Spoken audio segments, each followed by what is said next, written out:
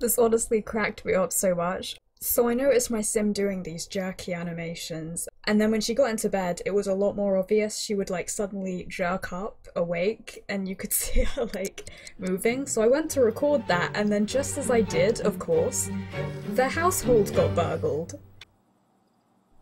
Perfect timing! And oh my god, they're so poor too. I had to sell their inventory cameras because they have no money.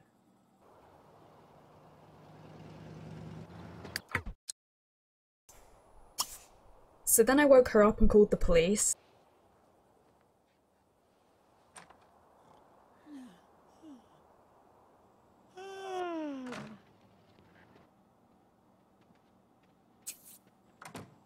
And the burglar stole Shane's guitar. Shane is the teenage son in this household. As soon as they moved in, he rolled a want to have, to buy a guitar. And I just wish the burglar took the TV or something. So then the burglar was leaving, but I was like, oh, you can click on the burglar and you can do a magic trick with the burglar, because my sim is a magician.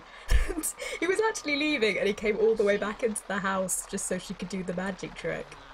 And then the police arrive, so she successfully delayed the burglar.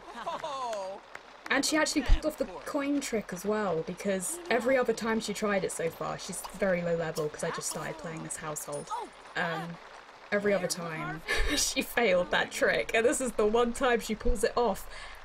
And the burglar, as you can see, the burglar runs away.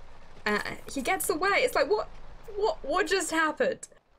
Oh, it was so frustrating though, because the police were right there. I didn't think they'd get there on time, but they technically did.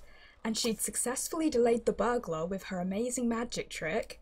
And then the burglar escapes anyway. But honestly, how awesome would that have been if it actually worked? Like the burglar was just stopped in his tracks by a magic trick.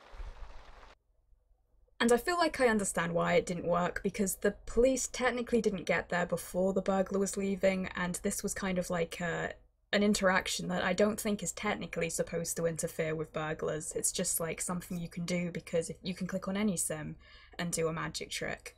So I did have a longer video planned, but last month I was ill for a bit, and then I was dealing with some pretty bad anxiety for a couple of weeks, and after that I guess I was feeling less enthusiastic about the idea. But I've been playing The Sims 3 more recently, and there's so much random stuff that happens, so I've been recording little bits and pieces, and I thought I might as well upload this while my channel is kind of gathering dust. But yeah, I did really enjoy making this actually, even though it's not a very long video, I know, but I hope you enjoyed it anyway.